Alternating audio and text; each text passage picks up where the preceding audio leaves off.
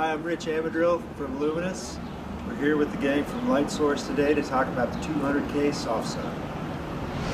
200 came about just at the end of last year.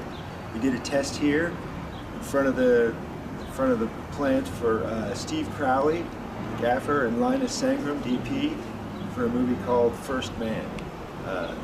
They knew they needed to light a desolate moonscape.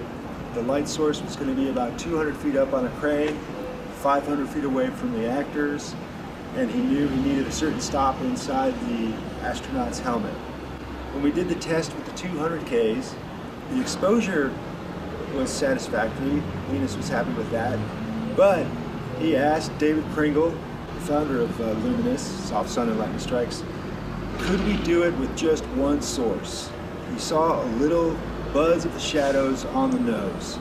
So basically from October last year through January of this year, we finished the first two 200Ks so that we could have one single source, one single shadow from 200 feet up, 500 feet away, light a desolate moonscape.